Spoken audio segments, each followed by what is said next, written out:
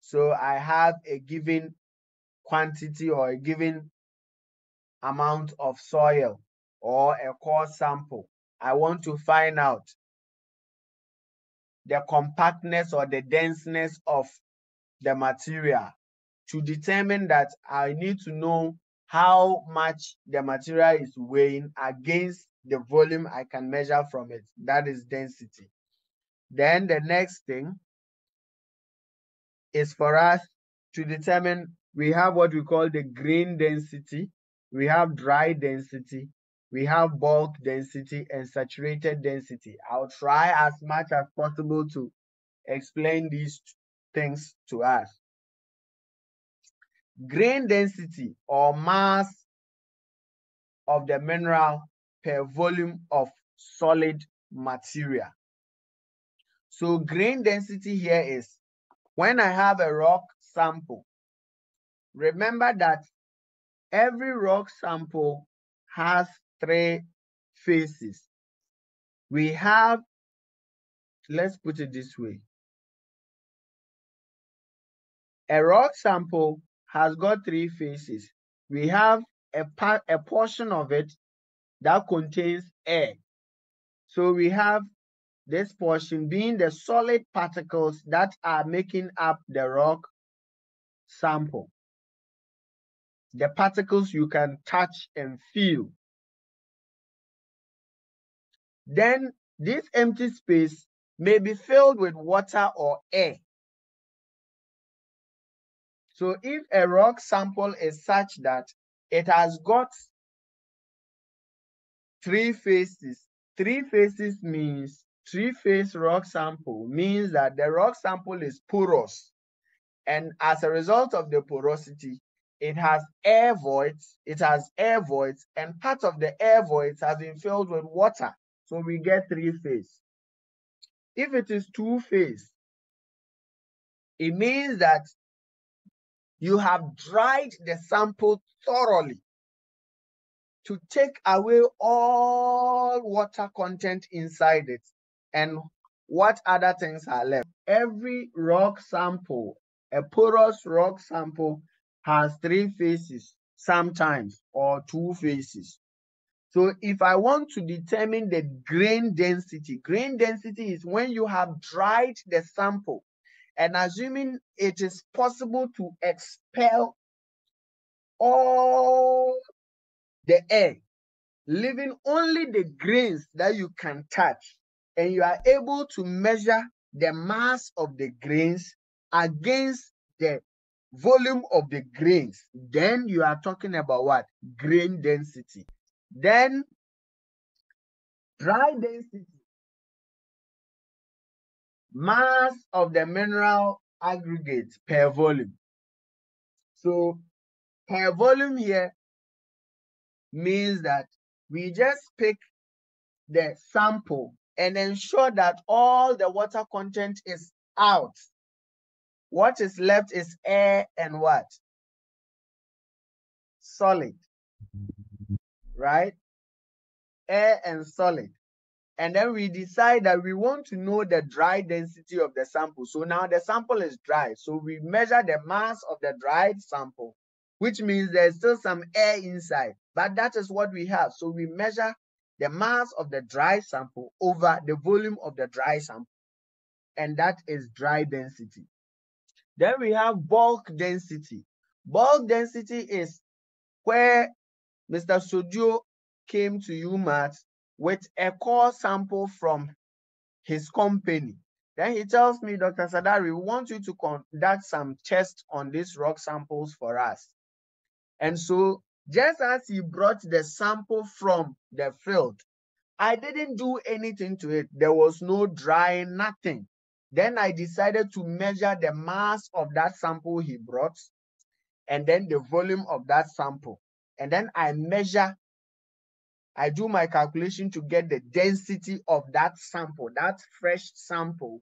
That is what we term as bulk density. So bulk here means that there might be water inside, there might be air inside, and there might be the solid itself. So the solid itself, the air content inside, and then the water content that might be present. All of it are untouched. We didn't determine any of them. We just measured, because it is all the three together that is giving me that rock sample. So I determine the mass and the volume, and then I calculate the density, and that is what we term as bulk density. Then saturated density is where I intentionally soak the sample for every empty space inside it to be filled with water, such that it can no longer take any fluid again. Then now I measure the volume of that sample and measure the mass of that sample, which is without air, but only water and solids. Then I decide to measure the density of that. That is what we term as saturated density. So saturation here is referring to a sample that is soaked with water fully. The International Association of Engineering Geology, they tried to group some material according to some of its physical properties, especially density and porosity. And then they said that if I have a rock sample that has got a very high porosity, you know, porosity is a feature that can tell us whether the rock has more empty spaces and can take more fluid or not, right? And so porosity is a parameter of a rock material that is highly sought after when you are working in the oil industry or you are into mining oil. You like that parameter of the rock so much, because if your rock is porous, the probability of it having more space to absorb oil is high. But in our case as mining engineers, we don't like that, because when your rock has more empty spaces, it means it is not dense, it's not strong enough. The slightest effort on it, it will smash. And so this table is showing the various grading that we can give in terms of porosity and density. So if I have a rock that has a density of less than 1.8 grams, which means it is slightly heavier than water, that type of material is going to have a very high, we would describe the density as low, and then it is going to have what? A very high porosity value. And we can classify that as class 1. So a class 1 rock has a very high porosity but a very low density. So it means that density and porosity are more or less direct opposites of the other. So if one is high, the other becomes low, because density is referring to yes. So someone is asking, so if you have a very small porosity value, your density is going to be high.